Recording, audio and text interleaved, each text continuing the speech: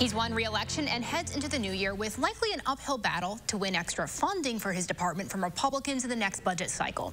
I sat down with Democratic Attorney General Josh Kaul for his end-of-year look back. Attorney General, always good to have you on the show. Thanks for joining us.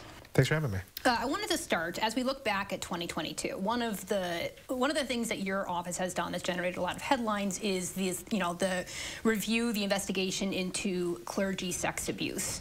And there's been some calls lately that perhaps some accusations you haven't put enough resources into that.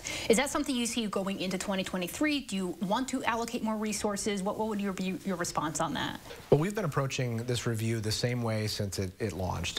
We have asked anybody who has any information about clergy and faith leader abuse to report to our office. We've now received over 200 contacts, and we want information of any kind, whether it's somebody who's a survivor who's reporting or somebody who has information about institutional actions. With every report we get, we have multidisciplinary teams that are reviewing those reports. They consist of an investigator, a prosecutor, and a victim advocate. And each of those cases is being reviewed thoroughly, and if there's evidence that could lead to a potential criminal prosecution, that's given to local law enforcement, and there are now 2 cases where criminal charges have been filed based on that work. But even where there is not a potential criminal charge, for example, because a case is beyond the statute of limitations, we still want to make sure to gather as much information as we can and potentially seek to have credibly accused lists updated. We also want to put together a report at the end of the process that will summarize what we found. And we want to try to connect survivors to services. We've been doing that throughout the process, and we're going to keep doing it, and we're going to follow the facts where they lead. This has been going on for a while now. Are tips starting to taper off, those 200 tips you mentioned, or are you still kind of getting a constant feed of them? The numbers have varied over time. Often when we talk about it publicly, a few additional people will reach out. We certainly got most of the tips earlier on in the process, but we are still in the process of reviewing information that we've received, and we're still available to receive information. So if anybody does have information, please reach out to DOJ and contact us.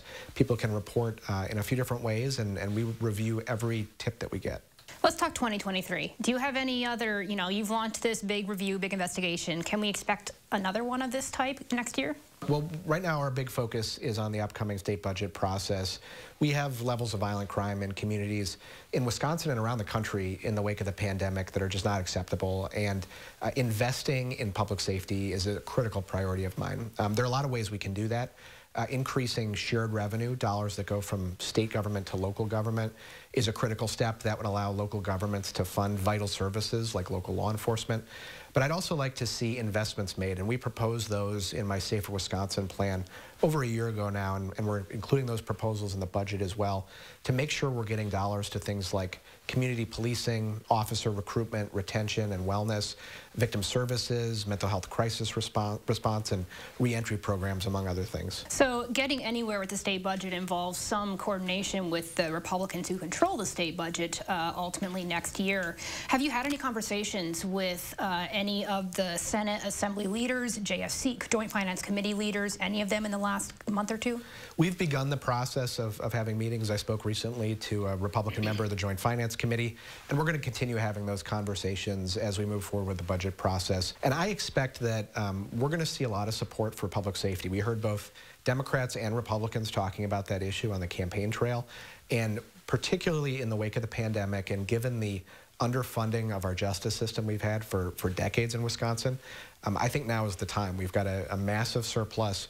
Investing just a portion of that in safer communities, I think, is a critical step we can take.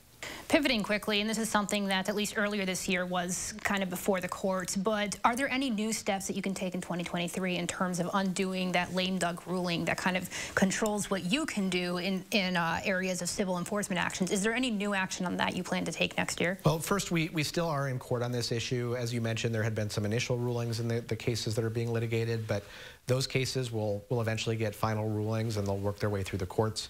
So we're going to continue litigating those cases. I feel very strong about the arguments that we have. The circuit court judge determined that we had the better of the argument on the 2 issues we've raised, and so we'll keep litigating those. I hope that the legislature reconsiders this as well, though, because for 4 years now we've had this process in place, and it hasn't really served much purpose. It's slowed things down and delayed getting resolutions and required more input from different parts of the government as we resolve these cases.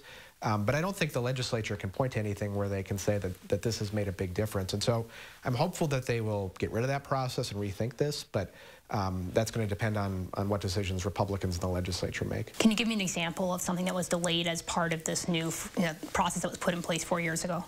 Well, every resolution that goes before the Joint Finance Committee is delayed in some way because under the old system, we could resolve those cases and we could immediately go to court and get a consent judgment. Now cases have to go before the committee before we can get a resolution. So there's an agreement reached, but then there's a lag as we wait to get a response from the Joint Finance Committee. Well, what else can we expect from the DOJ in 2023? Well, we're going to continue working on vital priorities. Public safety is my top priority as AG.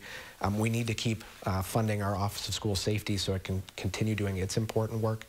We've also got to keep working to fight the opioid epidemic, particularly with the prevalence of fentanyl that we're seeing. We've held big pharmaceutical companies accountable for their role in the opioid epidemic, and we're going to keep working to bring dollars into the state of Wisconsin to support treatment efforts and diversion efforts and enforcement efforts.